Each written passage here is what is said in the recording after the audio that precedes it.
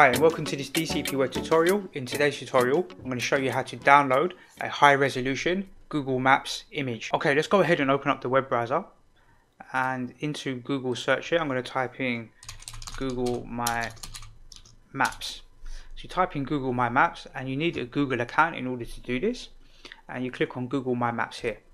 When you click on that, there'll be an option here to create a new map, so we're going to click that. And it says untitled map here, so I'm going to click here and just give it a name. Let's just say we're going to call this one Stratford map. Yeah, so Stratford is a location quite close to me. I'm going to click save, and then I'm going to go to the search bar here. I'm just going to type in Stratford E15, and I'm going to click on this pin right here, this option right here. That's going to zoom in onto the map. So you just need to search for your relevant location, and this is Stratford here, right? So it's got all of the different areas around here. You've got the Olympic Park and Westfield Shopping Centre. So if you're visiting London, then I suggest that you might want to come and visit Stratford. It's got a nice shopping centre and a nice park here, right, and the big Olympic Stadium. Anyway, let's click on these three little dots here, right here, and we're going to go to print map. And when we click on print map, it's going to give us some options. And we're going to click on the drop down and we're going to select A3, which is going to be the largest size available, right? A3. So that's double the size of A2 basically. I'm going to set it to landscape, but you can leave it at portrait, but I prefer landscape. And I'm going to click on image here, and then I'm going to click the print button. It's going to open up a new tab, and it's going to ask me to print this document, right? It wants me to print it, but I'm going to click cancel, and I can see the image in the background here. So let's just drag this to the side, and you can right click on this and save image as, but I'm just going to take the image and drag and drop it to my desktop.